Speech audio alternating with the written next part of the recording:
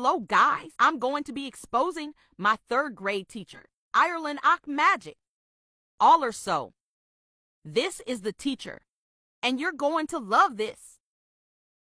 Okay, so my mom bought me this cute cat keychain and I took it to class.